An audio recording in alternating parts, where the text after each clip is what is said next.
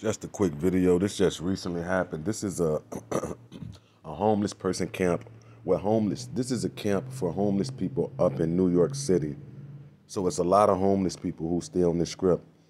This behavior right here, what this cop is doing, these are the mindsets of the cops that's involved with organized stalking and harassment. Just pay attention to this. How is this in any shape, form, or fashion justifiable?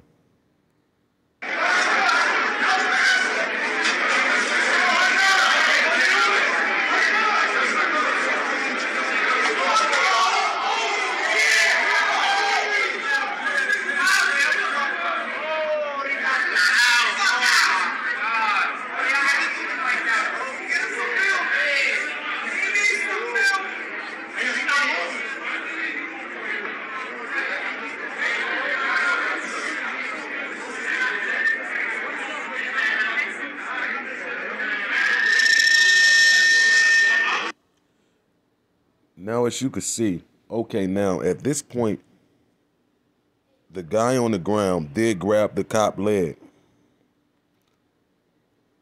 Let's see that part. But by any means, is this still justifiable? It's two officers. Look at his partner. His partner don't try to restrain him. His partner don't try to intervene at all.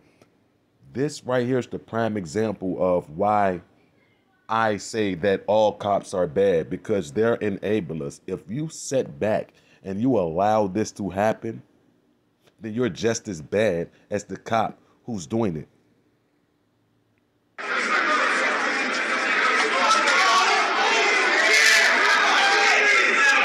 As you can see, the officer had him restrained. The other officer had him restrained.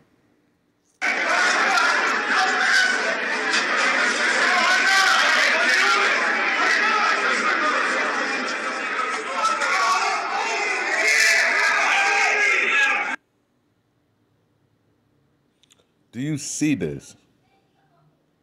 Not one time did the suspect on the ground swing at this officer or attack. To me, it's defense. Look how they're on him. Look how they're on him. Like I said, these are the mindsets of the officers who's highly involved in organized stalking. These type of officers are on the front line for the elites.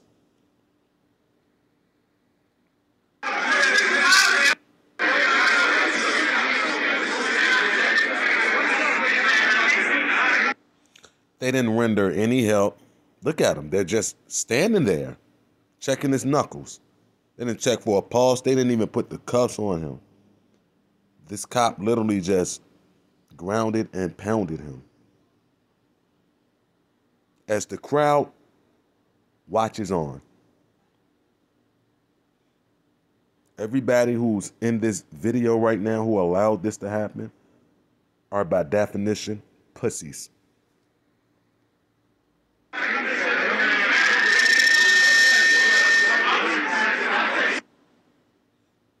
That's bad. That's bad.